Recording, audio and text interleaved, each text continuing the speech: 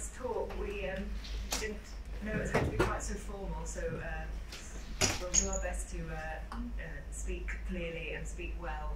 If we're too quiet or too fast, or you don't understand anything that we're saying, please do feel free to talk to us as well if you want to.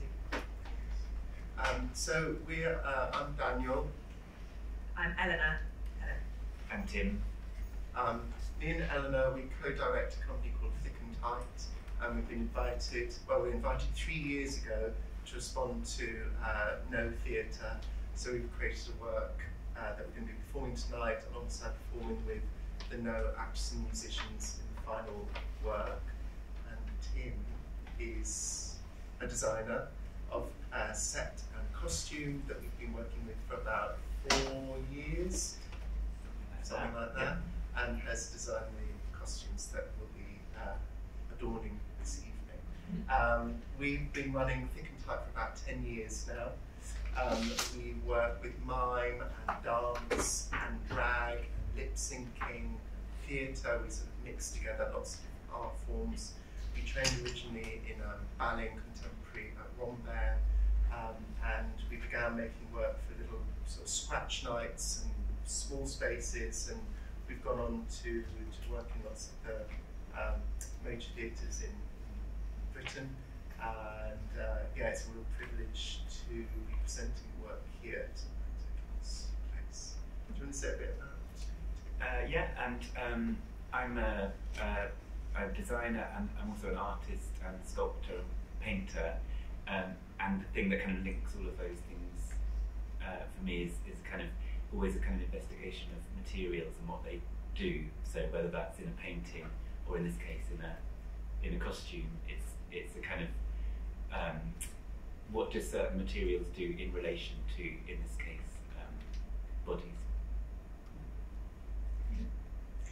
And so a few years ago, it must have been in 2019, we were doing a performance as part of the London International Mime Festival, and we never trained in mime, but somehow, because we do quite a lot of lip sync and quite a lot of character-based and often quite comic work, it turns out, it seemed to fit within this mime festival world. And so I think Akiko and Helen, who runs the King's Place, saw that show and thought that we would be a good fit for responding to Kyogen theatre, which is part of the No realm, and is often it's a shorter piece of work that's more of an interlude. So I'm sure some of you know this already, so forgive me for telling those who know. But it's often satirical and comic and a kind of more light-hearted relief in some way from a longer, more concentrated work. And so Akiko invited us to make some work. I don't know quite how, I think we might have gone down more of a serious route than we intended, and than perhaps Akiko intended. But yes, it's just been so wonderful to be learning about the art forms and how we can think about responding to it. And so to begin with, we did a lot of initial research because we didn't know anything about No before, or Kyogen, and so we did a lot of reading and looking at videos and trying to understand about the history of the art form. But in a wider sense, we both identify as queer, and that is a very important part of our company's work and the work that we do. And so that was something that we wanted to think about in relation to No and Kyogen and what we were going to perform. So we wanted to learn a little bit about queer culture in Japan as well, and thinking a bit about how queer culture might have a different understanding of national boundaries than nationality, and how it might be related to different histories in different ways. So we did, we talked to lots of people, we did lots of interviews with people who were very generous and very helpful with their thoughts, and these were people who are either connected to No in some way, or are, I suppose, in a similar way to us perform within a kind of cabaret queer nightlife realm, but of Japanese heritage, and we were trying to find out how that affected their work that they made, or how they felt it was viewed. And we were also thinking a lot about how to respond to such a respected art form of Japan as people who are white, and how we can do it in a way that doesn't appropriate but feels relevant to the work and is somehow contributing something. So that was a big part of lots of discussions we were having, and has actually had a huge impact on our company and how we are set up now in terms of Just on that word queer, I mean, I don't think no performers would describe it as queer, but the people that we've trained with have explained to us, they've gone, no, there's these plays where there's two men who are in love with each other, or even the other day, that there's a male god and an old man who look at each other from a distance, and then one of them becomes pregnant by the other one. So there's all the, and lots of men performing as women. So it wasn't that we were sort of stamping our identity on top of no. It actually arose from it already. As soon as you look into it, you go, this is such an art form that we can really connect our understandings into a very ancient understanding of what sort of non-binary or outsider way of thinking about. Yes. I think that you should carry on talking about this sense of cross-cultural research that we were doing, and the first residency that we did. Yes, so we were really lucky. The first residency we got, we went to Snake Maltings, and we had a residency for a week. It was to study Curly River by Benjamin Britten. So we spent. The Snake is in Aldborough in Suffolk, and it's a place that was set up by the composer Benjamin Britten as a place as a concert hall, and a place that he wrote music and that he lived. And his music is that area of the world, isn't it? It's the sound of the sea there, it's the sound of the East Coast, it's the sound of the marshes. So we spent time there looking into the archives and looking into the very early beginnings of how he began writing this church parable, which is based on a no play, which he shifted into a sort of Christian story, but it's the same characters that you find in this well-known no play. And then the other part of the residency, we went out into the marshes with recorders to try and record the elusive curlew bird which lives among marshes, which proved to be very difficult.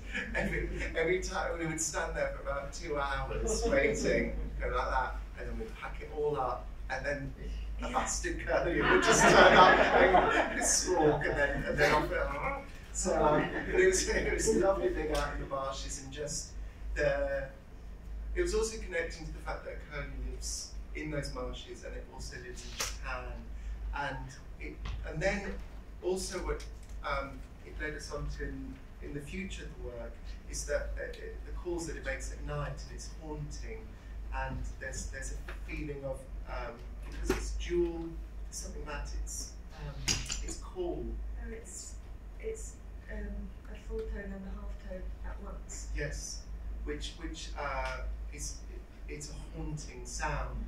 So immediately it sort of put us on track to create something that felt more haunting than comical, I'd say. And if you see the piece later, you'll see a few little curlews in there if you look closely. Also that they're a very endangered species, which connects into what we've also been studying, which is a topic called queer ecology. It's a new sort of academic research. Yes, I'll talk a bit more about that, but first I just wanted to add to that Tim joined us for this residency, and as well as being part of the design of the work, he's also been feeding into the choreographic language of it as well, and I remember you really helping us think about how to feel, sort of embody the landscape when we were there, the marshes and the verticality of all the reeds and which was. Well, I suppose something to say just about, sort of about that is just how long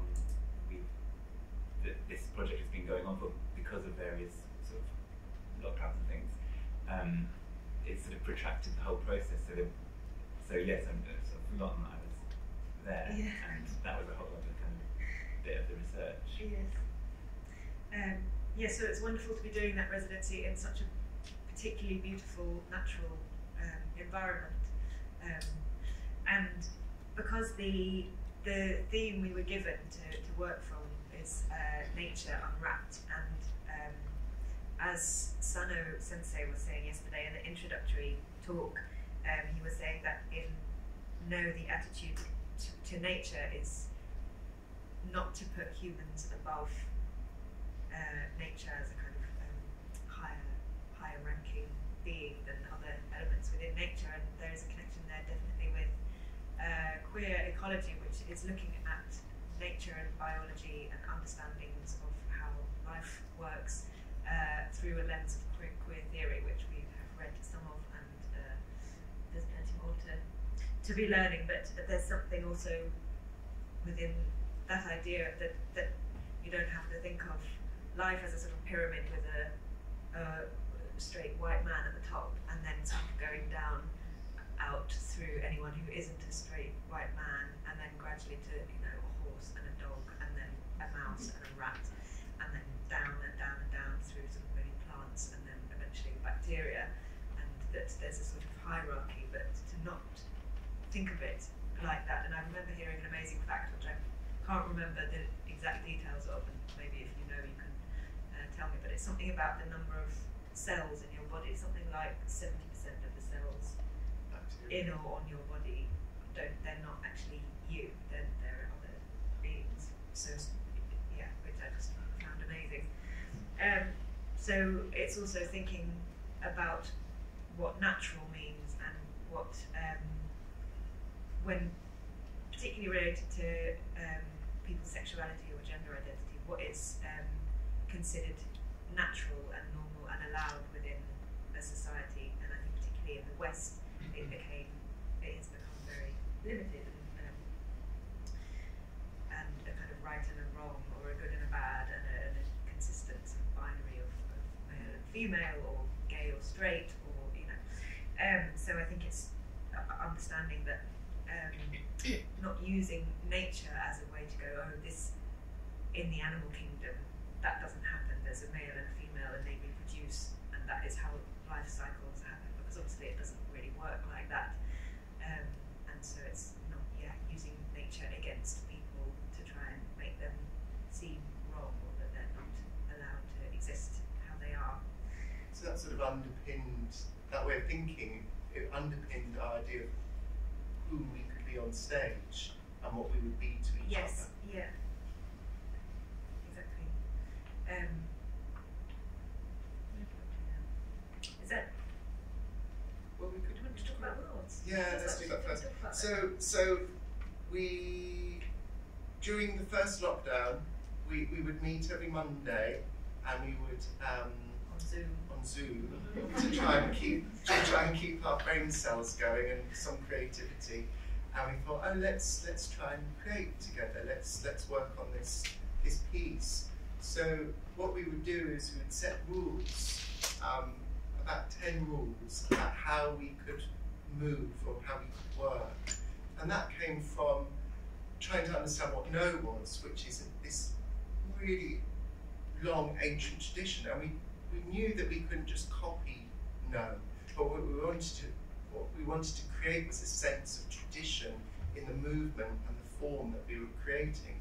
So what we thought was, well, that's rules. That's coming up with lots of ways that you can and you can't do things, which helped us create idiosyncratic movement and design. So enjoying that, and that's nice, isn't it? Yeah, I think something we share as artists is that we probably probably all love rules and limitations and like this. I'm learning to like them. You're a bit more free. Perhaps someone who breaks them. Yeah. But I don't know, for me that way of working is just so exciting because it's sort of like you're making something without knowing what it's going to be. You're just sort of following the rules. You set the rules and then you follow them, and then this thing just sort of happens out of that. It's not, doesn't feel like it's coming from you. I remember, so some of the rules that, so these two are sort of setting each other rules which would generate movement, and then I kind of joined those things and sort of followed the same rules but made drawings instead, and those drawings would sort of then became initial designs for the costumes. But they also became movement because then we would replicate the images that you've drawn. Yeah, so Yeah. it was sort of circular. And the rules were, I mean, some of them were kind of rhythms from No, I seem to remember. Some of them were rhythms of these really beautiful names of moths, like very, very long names of moths. So using those rhythms, those spoken rhythms. I remember there was another rule about kind of always being aware of where the moon was, Yes. or your imagination of where the moon was when you're moving, and other rules about things like your face is on the back of your head. So they're kind of really, some of them were quite kind of concrete, and others were sort of more poetic, and those things could sort of be translated in all sorts of ways. Yes, and some are kind of more choreographic, I suppose, in a bodily sense that you can turn your head this way, but not this way and this way, or you have to have one arm in front and one arm behind, or you can only ever you can't make your legs straight or something, just so that it really limits what you can do. And through all those rules, we gradually came up with what the piece would be, because we enjoyed some of those rules a lot. So moths, we decided we would be moths, and then we thought, oh, actually it'd be lovely if the moth was at the back of us. Then we thought, well, the moth has to move forward, so we decided we would have to move back the whole time during the whole piece. And yeah, so that's sort of where the moths came. And then looking into queer ecology, this thing about two moths in real time, it's more, the piece that you watch, if you're going to watch it later, it's more about, if you look up and you see two moths around the light, it's just that. It's not a story about the life cycle of a moth. It's about looking at nature for 15 minutes and just seeing it be, and it's held within the frame of a no stage that we'll get to. About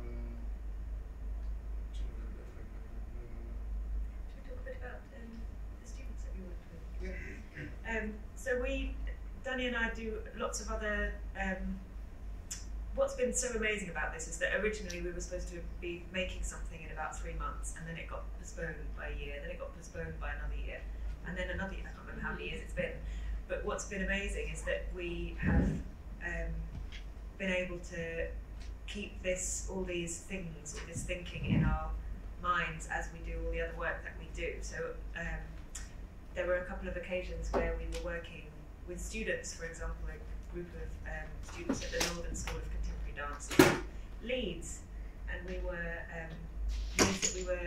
using the opportunity to share what we were learning about No with them and hear their responses, and share these new ways of working with the rules that we were coming up with, which we now apply to sort of everything that we do. And also some other students who we were working with in lockdown on making a film that was about sort of nocturnal animals and nightlife, human nightlife. So yeah, it's really fed through into everything that we do. With what part of the privilege of being asked to do something so wonderful as this is that it's been amazing to try and share it out with as many people that we interact with as possible. I think it's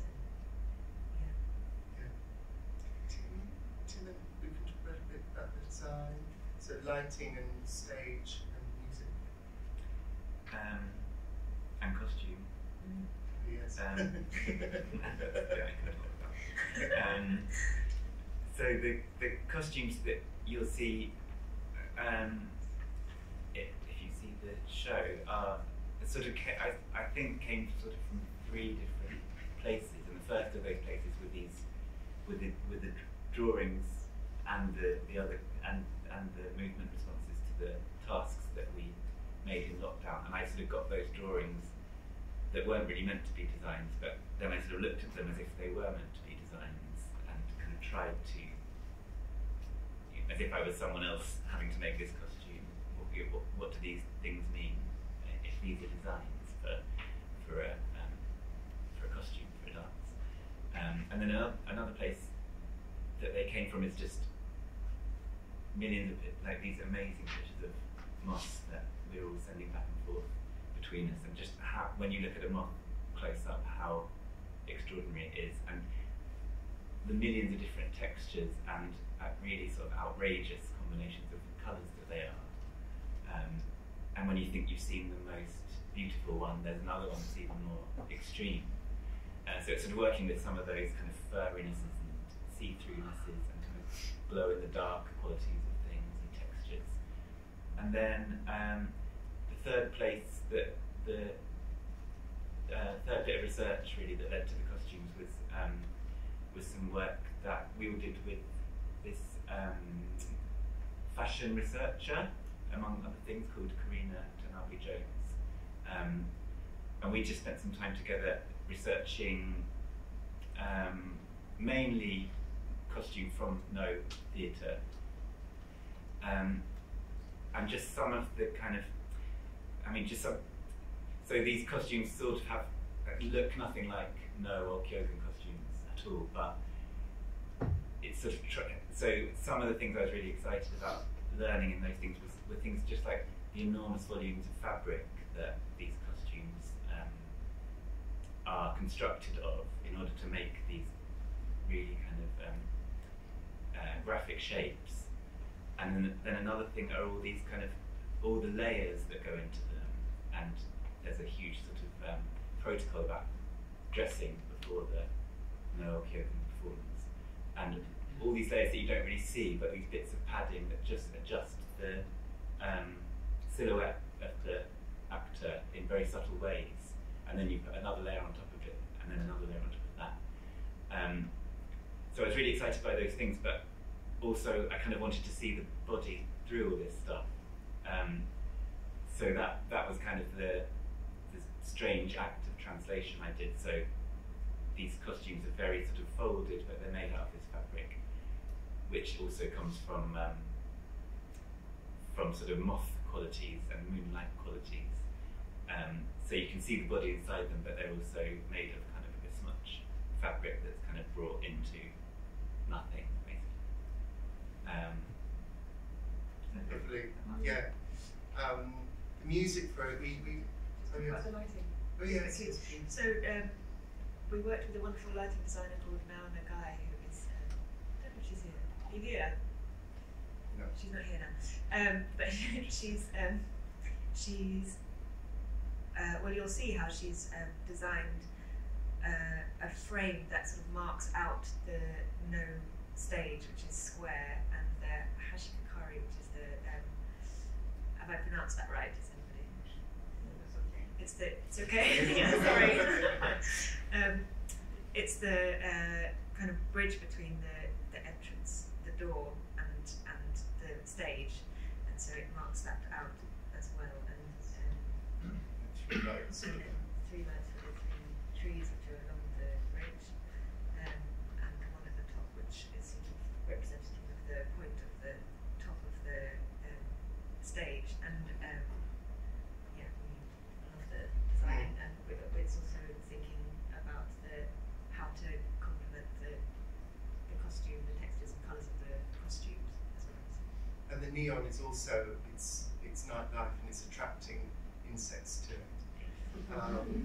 And then with the music, we started with Benjamin Britten, and I think originally we thought, oh, let's try and do loads of Curly River, but it didn't feel right, and then it felt more exciting to research lots and lots of music that had been written by Japanese people and music that had inspired non-Japanese people.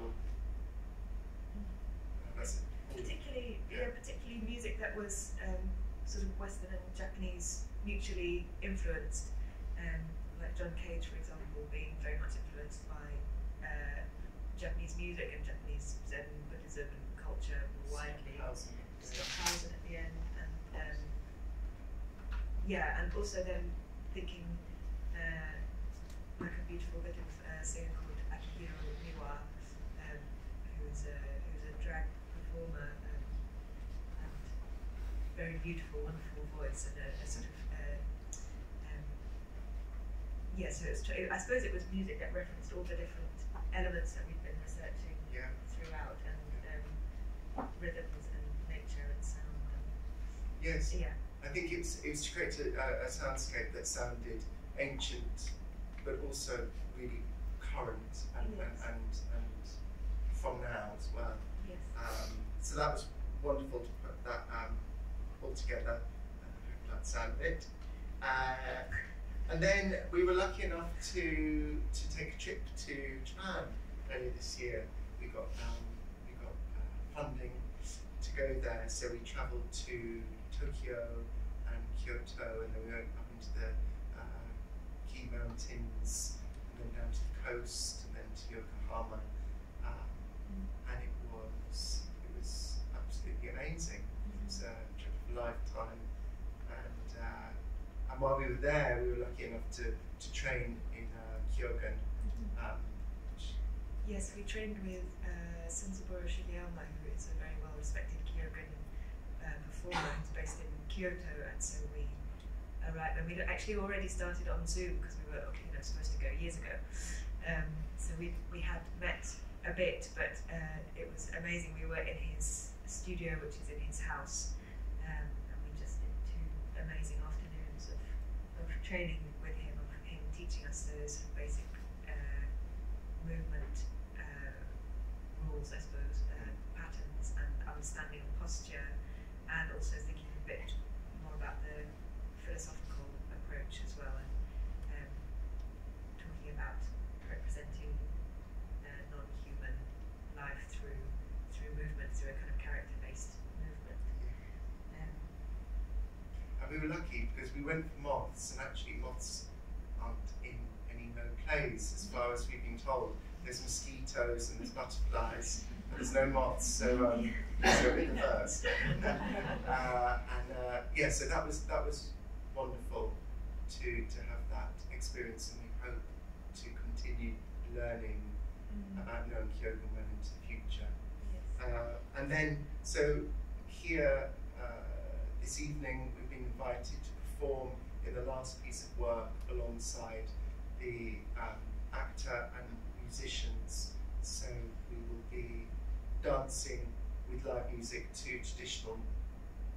No, it's not traditional. Iso's. It's newly composed. It's newly composed. Yukihiro is composed. Yes, it's absolutely amazing, and collaborating with the recorded player Pears Arts, who's extraordinary as well. They just sound wonderful together, and so we've just been working on that this week. So this is quite new. Yes, and as far as we're aware, it feels like rehearsals are not a thing that we rehearse and we rehearse and rehearse. Mm-hmm. It's a little bit more kind of like, okay, is that enough? And is that all? So, but I think we're on top of it. We're on top of it.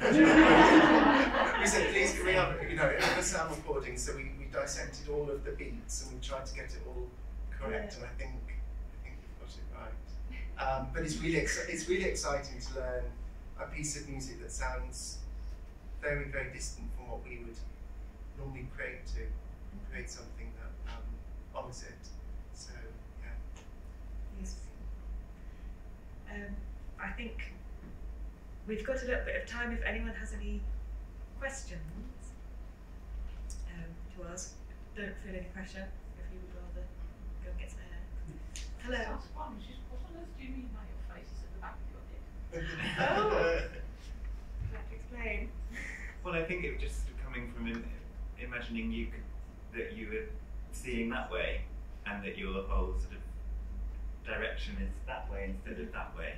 Yes, so there will be a face. There will be a face. Well, our normal face would be, because we know it's about wearing masks, and we thought we can't wear a mask.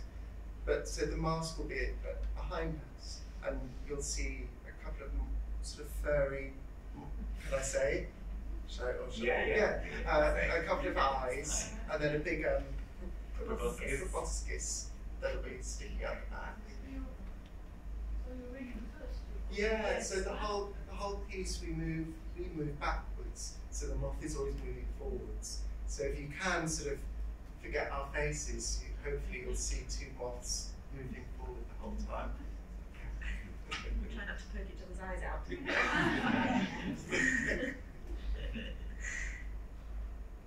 Any more questions? Yes. Just two things I wanted to ask. Why did you decide you wouldn't use Kyoto? I think it's a beautiful choice, perhaps the best of all. And the other thing is to say that none of you were in the 1960s, a whole series of Japanese monster sci-fi films called Mothra. Mothra. Yes. Wow. They've just been reissued like BFI in a set. And they're delightful. I mean, they have a real charm about them, actually, because it's sort of quite,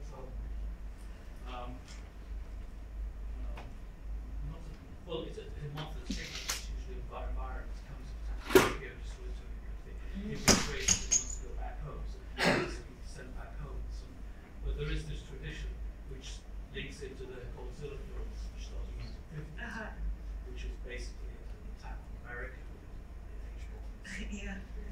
But there is this kind of very thing in Japanese film. I don't know if it's an anime or not, of the Mothra. And now the light was very beautifully shot, very colour, nice sweet colour. You love. Thank you. Well, we'll have a look. Yes, please. I was just wondering anyway about Britain. Why did you eventually decide against it? He is there. He is there. There's little parts of him. Okay. I think because to only use Curly River. Well, first of all, it would feel odd to cut it in half or use a part of it, and we were asked to only make 15, 20-minute work.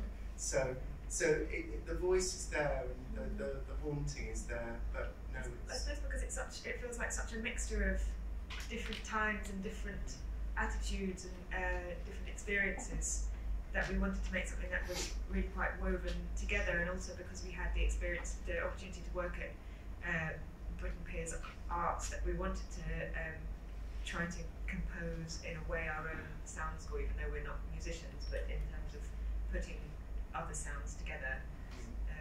But it's incredible. We heard in Bostridge sing it. Yeah. But it's His voice is just so incredible. Yeah. But we've used a section of it for a film we made. When we were in Japan, we made a film, which I think is online through the website, and we use really near the end, amazing section. And in terms of the, what was the second one?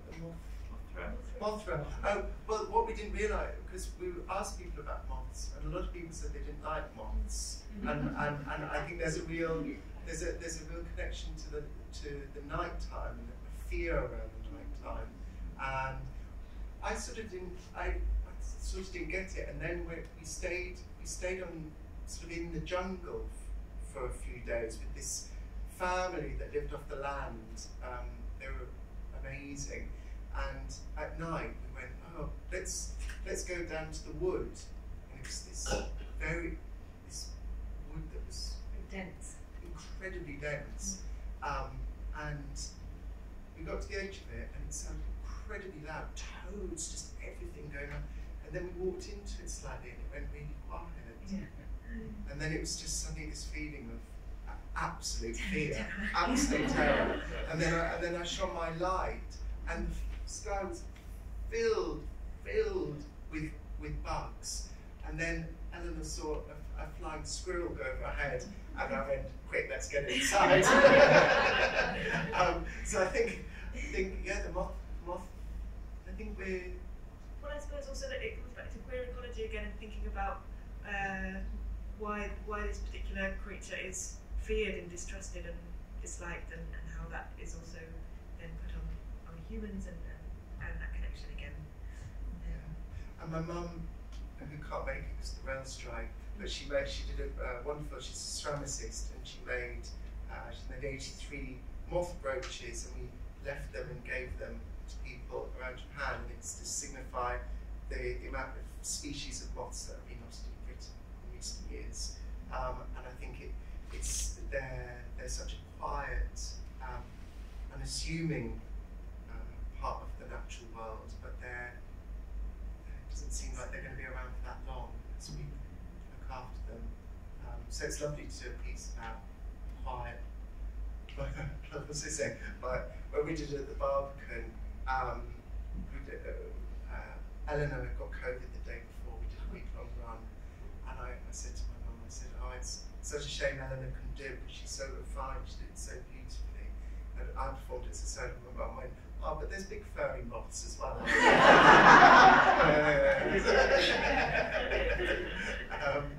We better run and get ready for the show. But thanks so much for coming to listen to us.